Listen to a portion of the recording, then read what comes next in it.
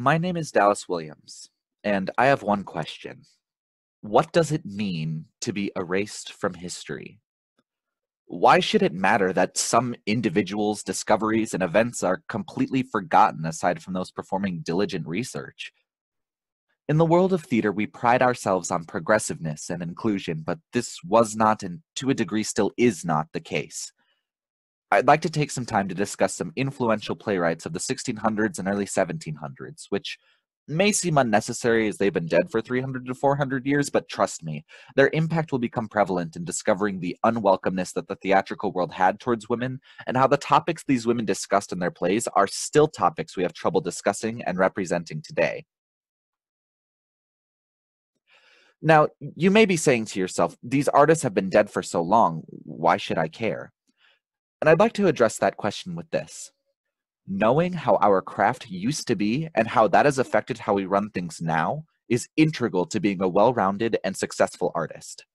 Similar to how we learn from our mistakes in our individual lives, we learn from previous shortcomings in the world of theatrics and art. Additionally, these women led extremely interesting and diverse lives. Spies, traveling performances, secret pen names, scientists, philosophers, none of these women were simply playwrights and nothing more. Learning about who they were will help identify some of the messages they attempted to spread, messages which are still trying to tackle today.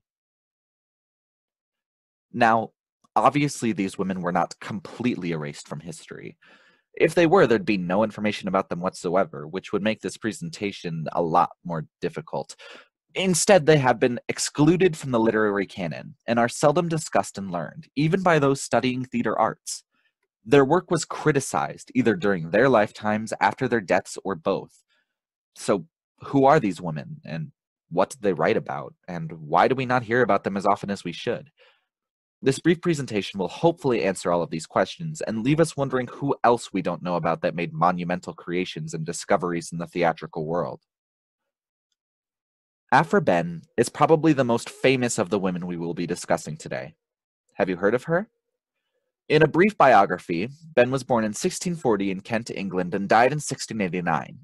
She is given credit as being the first female writer that made a living off of her written work. This doesn't take into account the secrecy of her early life or her brief time working as a spy in which she was either barely paid or wasn't paid at all for, nor her time spent in prison for debt in which her writing career began. Yeah, she was pretty cool. She wrote 19 performed plays during her lifetime in addition to fiction novels and books of poetry. Behn's career occurred during the majority of the height of the Restoration era. Women were allowed to perform on stage in England finally, and King Charles II's love of theater encouraged a society more welcoming of the art form.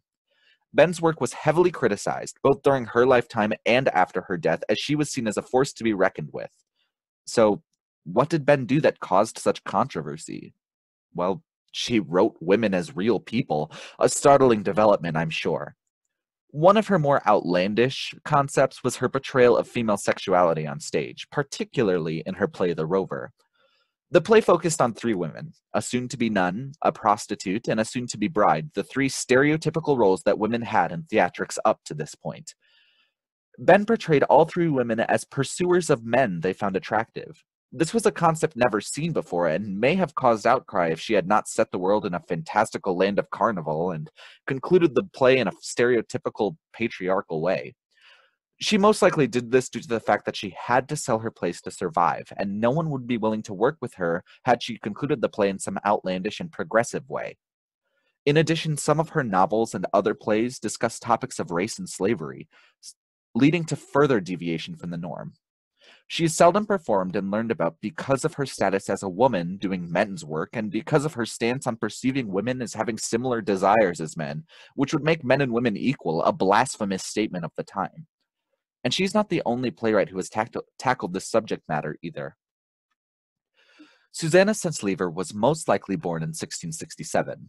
She left home at 15 after the deaths of both of her parents and her stepfather's remarriage. She most likely traveled with a troupe of strolling actors where she played many pants roles, but this is unconfirmed. After two marriages in which both of her husbands died within 2 years of marriage, she moved to London and began writing in addition to acting. She wrote plays from 1700 all the way until her death in 1723 due to illness complications. Centlever's work is remarkable as she became more politically vocal throughout her career and made clear stances on politics. What other remarkable feats did Centlever achieve in her lifetime? In 1702 and 1703, Centlever produced two plays, The Stolen Heiress and Love's Contrivance. What made these two plays unique was not their content nor their message, but rather Centlever's decision on credit. Centlever wrote these plays under a different male pen name. The love scenes and female desires in these plays were interpreted as extension of Centlever's, or rather the male pen name's, desires. Centlever claimed that female dramatists only found success where they obscured their gender. Additionally, after some controversy with a male playwright plagiarizing her work, Centlever wrote Platonic Lady. In it, she detailed how women writers were treated with inequality compared to their male counterparts. Additionally, Centlever's later plays were censored due to their politically charged messages. Centlever was tackling inequality and discrimination for women's work long before the concept of the glass ceiling came to be, which is truly remarkable. Due to her work on vocalizing the disparity between men and women when it comes to writing and her extreme political stances, which most women did not have at the time as it was seen as a more masculine subject, Centlever was criticized and has been put on the back burner of history. But she's not the only one. Margaret Cavendish was an esteemed playwright and philosopher. She was born in 1623 to an aristocratic family and was well educated. She developed an extreme interest in philosophy, poetry, prose, and playwriting. She engaged all of these activities throughout her life, though her plays would not be produced until after her death. Her prose and poetry pieces helped to deliver her philosophical ideas. Cavendish was criticized for her philosophical and scientific discoveries, as it wasn't feasible at the time that a woman could be educated enough to make such discoveries. She was accused of being too eccentric and of enlisting her husband's assistance in her written work, despite her background in education. Would a male be criticized this harshly in this time period? What did she write about in her plays exactly? Cavendish wrote The Convent of Pleasure and published it in 1668. She did not intend for the play to be staged in her lifetime. The play covers the story of a newly wealthy Lady Happy who has decided to use her wealth to live in a cloister with other unmarried women. Lady Happy lives happily with the princess and several other women here. Some men try to shut the convent down, but they are unsuccessful. The women pair off romantically with one another. Lady Happy and the princess seem to fall for one another, especially. It is revealed in the end that the princess was actually a prince who ran away from his kingdom. The two are married in the end, and the convent is preserved for virgins and widows. The Convent of Pleasure is fascinating as it covers topics of gender and resistance to marriage, concepts that seem unheard of for the time period. Cavendish also incorporated a few of her philosophical ideas into some of the lines of the play as dialogue between some of the characters. The reveal of the princess as the prince helped defy public outcry. Would the princess and Lady Happy be the ones that were happily together at the end of the show, the play would not be nearly as well received. Despite the stereotypical ending, it is refreshing to see complex topics of gender being tackled so long ago, though slightly unnerving that we are still having discussions about these topics now. How much progress have we really made? And how else were these women playwrights criticized at the time? Mary Picks only wrote a handful of plays, but she was still considered a female wit of the late 17th century. What may have been seen as an accomplishment was quickly dismissed as an anonymous playwright, or perhaps a group of playwrights, wrote a play titled The Female Wits, which depicted Picks and two other female playwrights of the time in a satirical play intended to attack these successful women. Male artists could not conceive the notion that women were successful in their field, and their only form of defense against these women was to attack their pride. However, the fact that the author was anonymous proves the cowardice of the move. The author was most likely afraid of backlash for the attack and chose not to reveal themselves. These are but a few of the female playwrights that we no longer learn about or we don't see performed.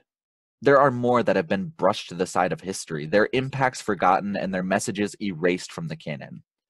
Women have been discriminated against, censored, ridiculed, and attacked in the theatrical world in the past, solely for the fact that they were women attempting to express themselves in the world of theater and spread messages about the inequality that they faced. How much have we changed since then? Let's work together to create a world in theatrics that we can all coexist in and all can be equal. Let's work to create a theatrical world that defines the message 50-50 in 2020.